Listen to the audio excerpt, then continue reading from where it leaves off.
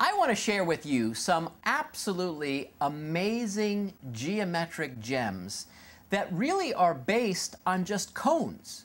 And not surprisingly, they're called conic sections. Because what we're going to do is we're just going to take a cone like this, and we're going to slice and dice it in all sorts of different ways. So imagine an upside down ice cream cone, if you will, or you could do it this way and then be more. Okay, so here's the first question. What if we were to cut this cone in a way that actually is parallel to the base? What would we get? Well, you could almost make a guess if you want. Let's try it right now live. So I'm going to come down to the chopping cam here. And if you bring it down, and I now have to cut it, you see parallel to the base. And here I go. Oh my. No one said math is easy.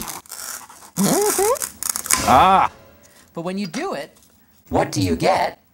You get something, a circle. You get a perfect circle. Let me actually now show you one that has been done in advance. You're going to love this one. This is really cool. Maybe as cool as mine. Check it out. So here's the cone, and when you cut it, look at that. Perfect circle. So a circle is an example of a conic section. But you're saying, hey, I want other conic sections. And I'm saying, you know what? I understand. And the question now is, what happens if we were to cut it, but just a little bit kind of askew some way? What would we get? Well, I think you can almost visualize that it seems like we'd get something that's kind of like a circular thing, but it would be kind of oval. Well, let's see if that actually happens. Let's go right now live to the chopping board cam. I'm going to cut a little askew. Cut a little skew like this. Let's see what happens. You ready? Here we go. A skew cut.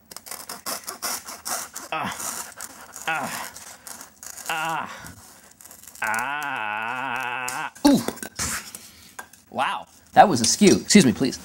But what do I get? Check out what you get. You do get an oval type shaped thing. And in fact, this oval is an example of what's called an ellipse. And now, let's try another one. So here's an edge right here, and I want to cut parallel to that edge. What would I get? Let's see what we get. So let's go live to the cutting board cam. And now I'm going to try to cut parallel to this.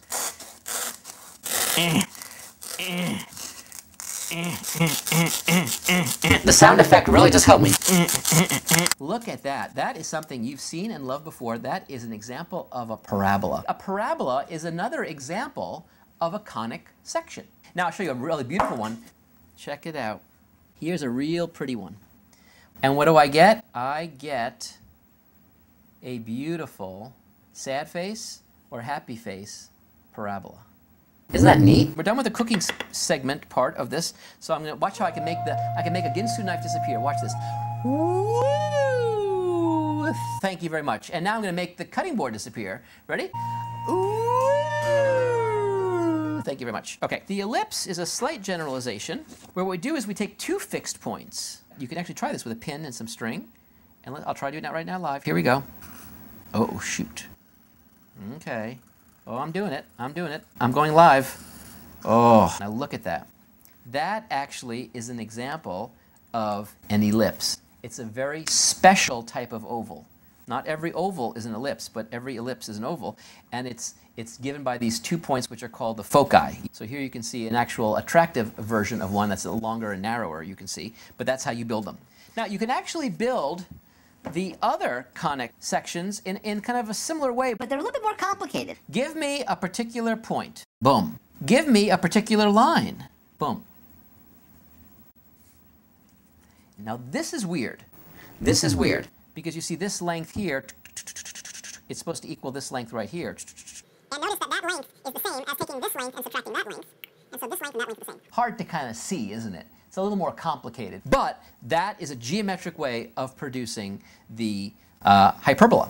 So the bottom line is conic sections come from taking a cone and slicing and dicing in various ways. Anyway, the important thing is that you now appreciate the beautiful geometric objects known as the circle, ellipse, parabola, and hyperbola.